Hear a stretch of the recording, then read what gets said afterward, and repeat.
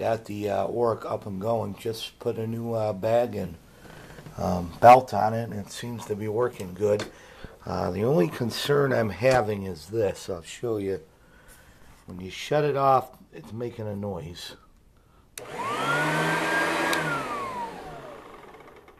Hear that noise?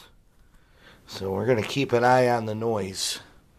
That could be a sign of a motor problem. I'm not sure, but it's picking up good, so maybe the motor's good. But we're going to keep using it for now, and we're going to keep an eye on it. And you know, the real indication if the motor's going bad is if it's chewing belts. If this thing starts to chew a lot of belts, then we know it's time for a new motor. If this belt that I just installed, this brand new belt, stays good for a long time, we know the motor's probably got a lot of life in it. So that's so far so good. We got the new bag in it. We got a new belt. We cleaned it up. Picks up really good, as you can see.